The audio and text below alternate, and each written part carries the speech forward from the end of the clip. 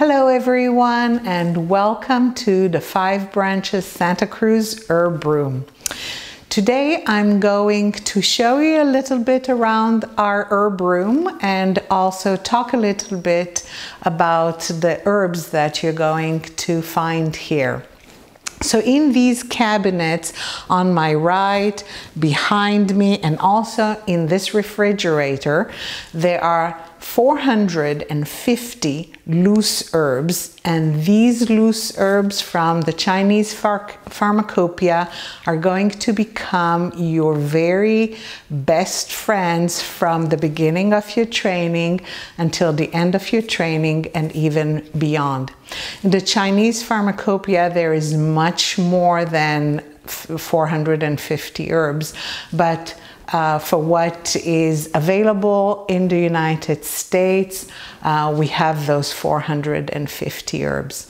So in these cabinets, the herbs are organized in the drawers according to disease causes that can be found in the herbal pharmacopoeia books. They're usually big, thick books that you're going to carry around and study.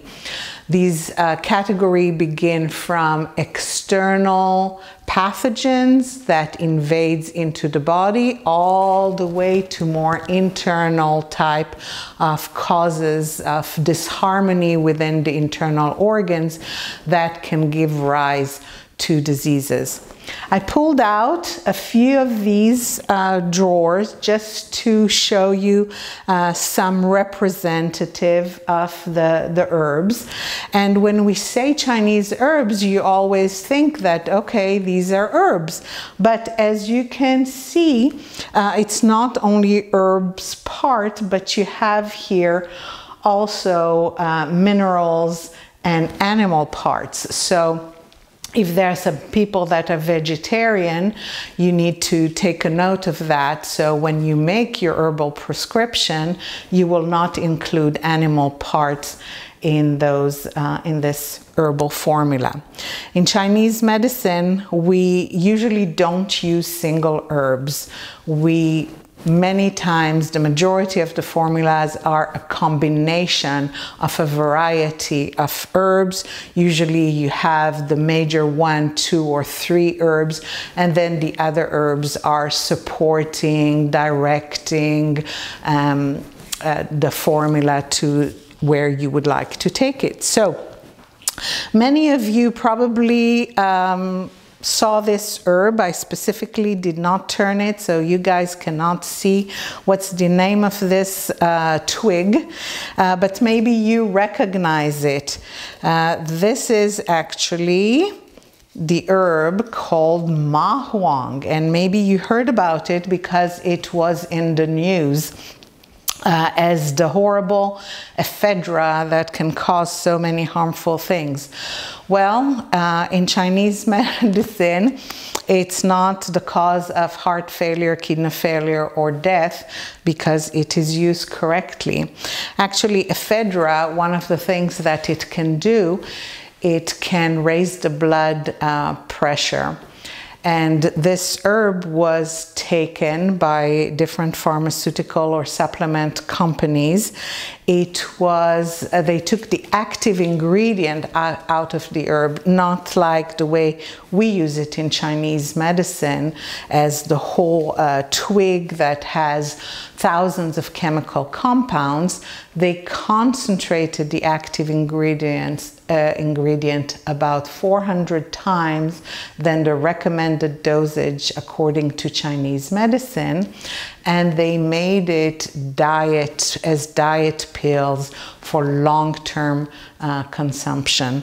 And this is what caused it to make so many harmful side effects, which in Chinese medicine, this herb is actually used for people who contracted a cold and they have some restricted bronchi and they are wheezing, and this herb has also the ability to open the lungs and reduce the constriction of the bronchi.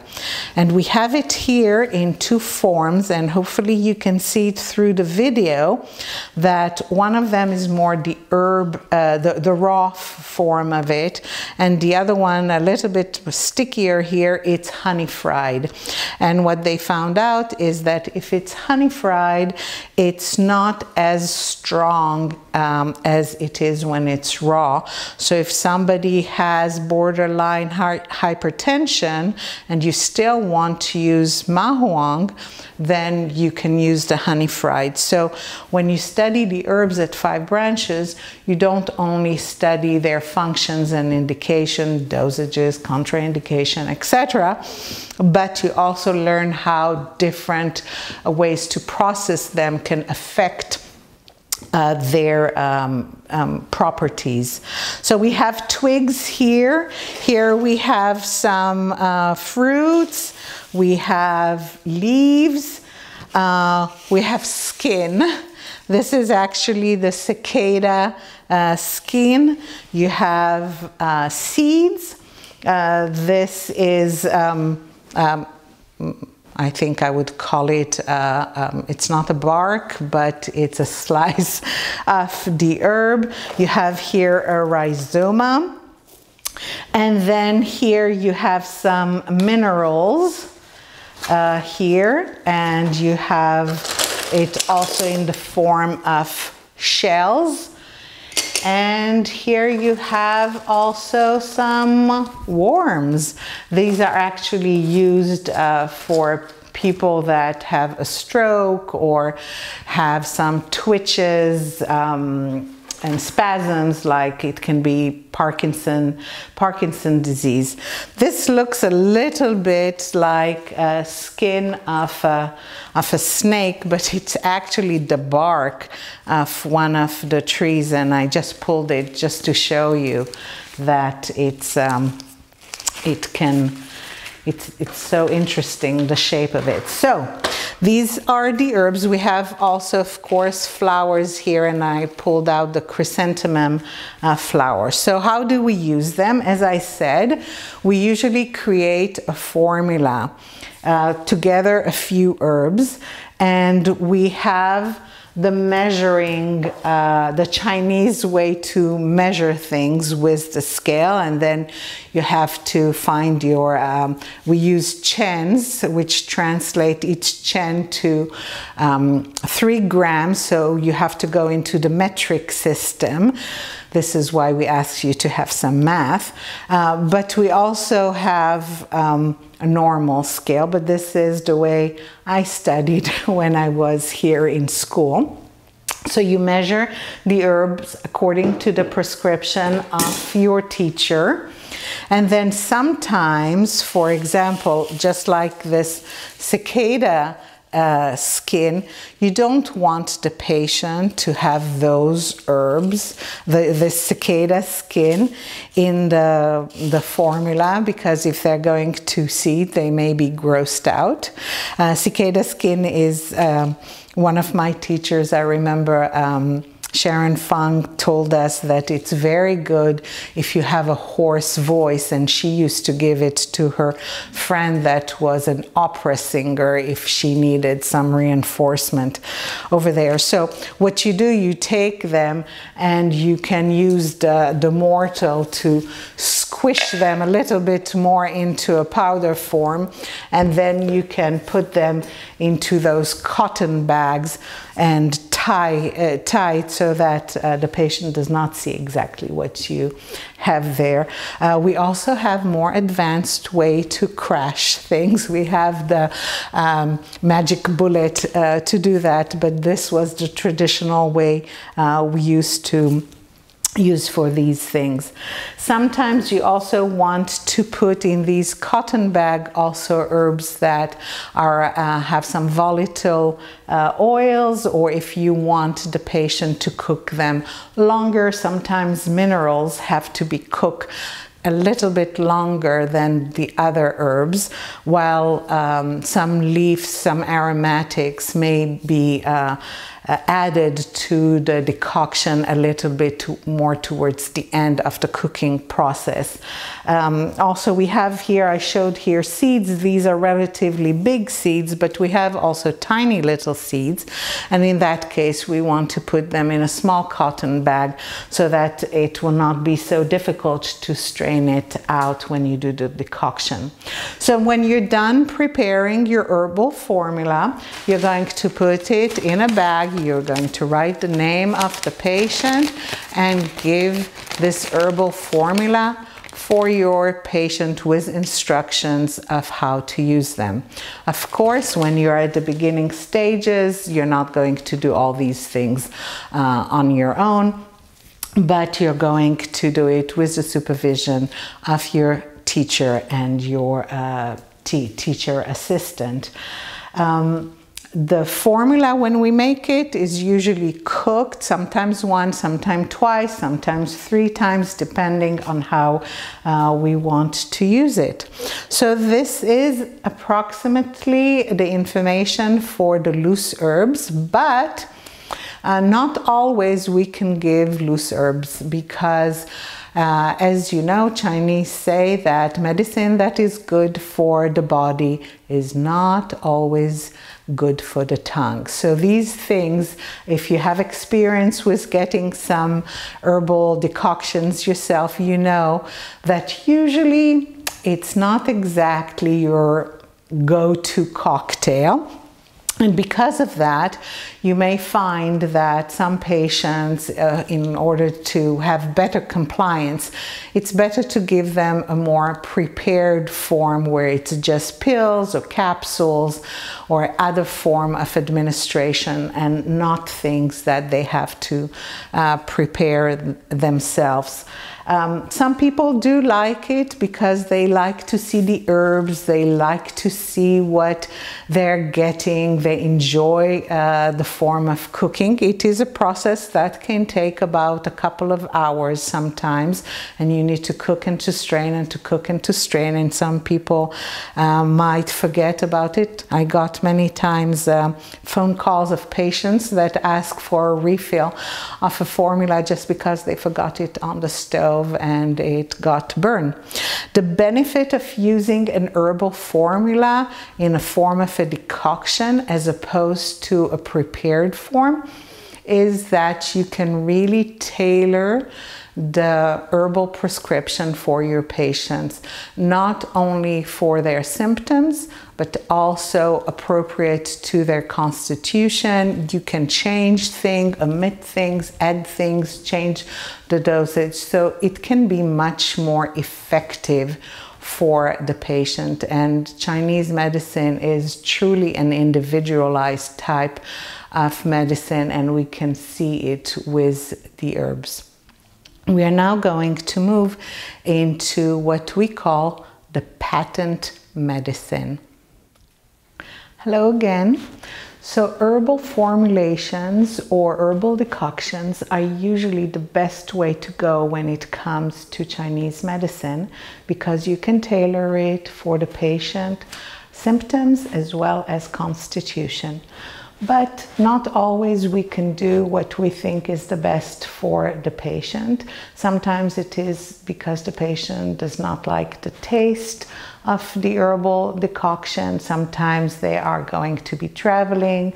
Sometimes we're talking about an elderly patient. So you want to use a different form of these herbal formulas.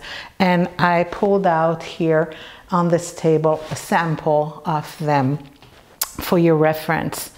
So when we call them patent herbs, and when we say patent, they're not really patented like, you know, Western medicine drugs, but they are patented in the way that different doctors, ancient doctor, wrote these prescriptions And then this would actually be the livelihood of their family. So the secret recipe would stay in that family, and they would know how they need to change a little bit the herbs. So this is why we call them the patent medicine.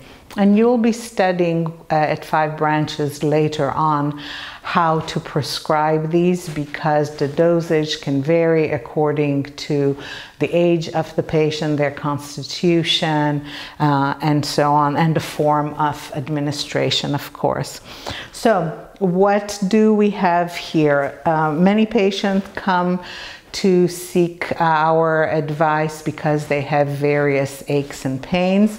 And you can see here I pulled different companies that have patches that you can put on the area that is in pain. You have, when it comes to aches and pains, you have here an aerosol that you can put, or the pain terminator, and I'm sorry, I don't know how to talk like Arnold Schwarzenegger, but this is a tube of cream, and you also have some oils that you can rub in the area of the pain. We use also moxa stick. Moxa is actually an herb called Artemisia vulgaris, or aye, or the common name is mugwort, and you can take it and use it to warm the area that you would like. It can be a general area, or it can be a specific acupuncture point.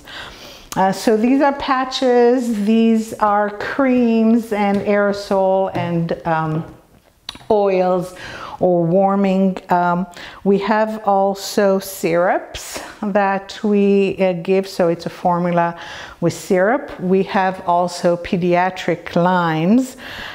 These are more in the form of granules or tea bag. They have quite a bit of sugar or honey, so that the child will be willing to drink this.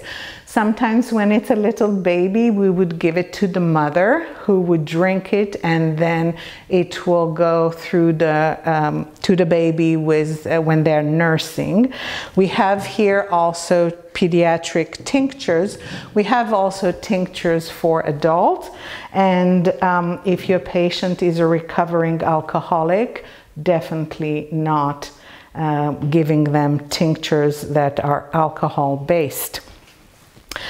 Here we have a formula. One of them is in a pill form, tea pills, and the other one, it's the same herbal formula, but this one is in a form of granules, and we have also powders. What this do is you take it according to the direction of the faculty, a teaspoon, 2 teaspoons, half a teaspoon, and then you mix it with warm water. So it's like having a decoction, but instead of having to actually cook it, it's already prepared, a prepared form for you. So we also have here, I pulled some candies that we have. This is herbal medicine for sore throat. I usually have also loquat candies for coughing that I'm anytime keep in my pocket to give to the patient if I see that they're coughing while they're lying down. So you have a variety of ways that you can give your patient. Sometimes, because it's not fully tailored to your patient constitution and needs, you need to put together a couple formula for one condition, whereas if you would have given a formula, it's just one formula because you can tailor it. So in these cabinets over here, we have all the various type of patent medicine that we give to our patients. Thank you.